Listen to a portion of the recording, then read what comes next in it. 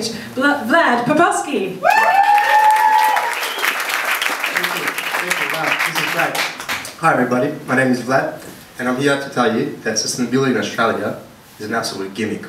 We've been mining uranium since 1906, distributed all over the world, which results in nuclear power, nuclear waste, nuclear bomb, nuclear war, destruction.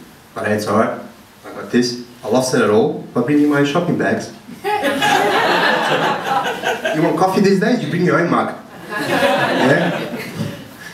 It's ridiculous. I mean, it seems to me like it's similar to like going to a restaurant and bringing your own dishes and cutlery if you want it. It's because the restaurant is sustainable and saving water. It doesn't make sense. See, to me it seems more like the explanation that sustainability is slave labour in disguise. You either bring your own stuff or you can use ours, but when you're done with it, you go and wash it. And when you're on your way out, please take this out to table number 3. Yeah, see, sustainability is also about the money. We have way too much coal in Australia. And it's not until we use up this coal that we can start thinking about renewable energies. So I've decided to take them down from the inside.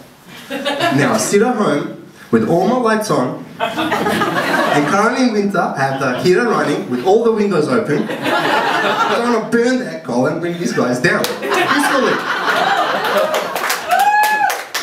Earth Hour, who thought of that? What a stupid idea. I said turn on all the lights and burn that coal. Who's with me, I swear? I get angry a lot lately, I don't know what it is.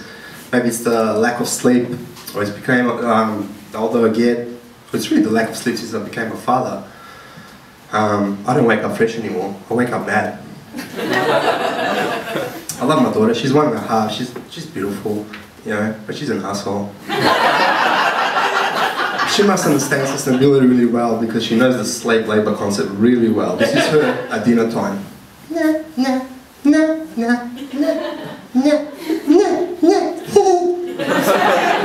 me explain that to those that don't have kids here.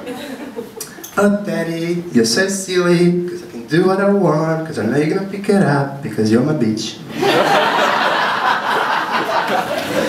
I love it. What else gets me mad? It's really some of the sustainable projects we do in the construction industry. Yeah, they just seem pointless. Like walking past, for 6 years I walked past this 6-star building and not once have I seen the wind turbines on the roof spin. Like my client Davo, who ended up with a gas cogenerator, and for those that don't know what that is, it's a really sustainable and clean way to power your building. I mean, he had a 6-star building, but the problem was he wasn't connected.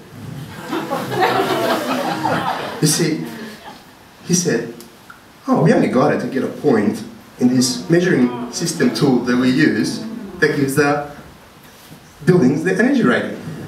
See those 300 meters on the wall? Yep, we also got a point.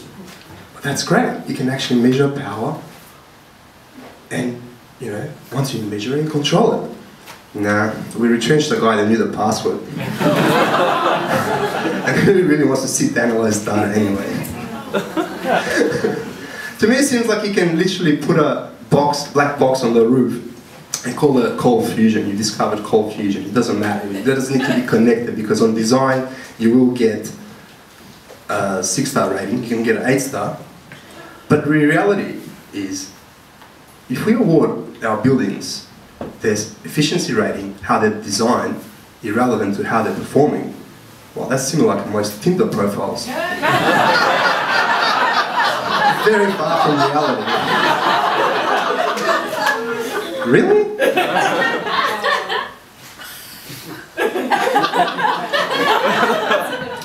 Oh, you want a Nick? Sorry, no, my name is Mick. I misheard you. Thank you, everyone. You've been great.